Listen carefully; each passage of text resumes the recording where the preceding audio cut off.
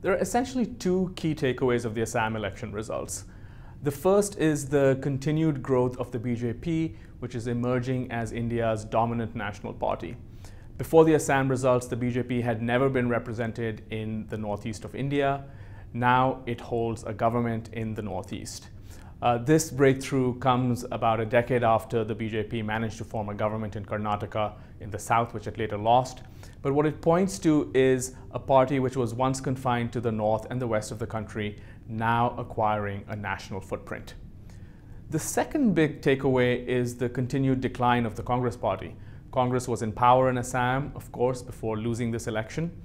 And with this loss and another loss in Kerala, Congress now controls only 6 of India's 29 states, with only about 7% of the country's population and less than 10% of its GDP. This is a precipitous decline for a party that has ruled India for most of its history since independence and raises questions about the Congress party's future.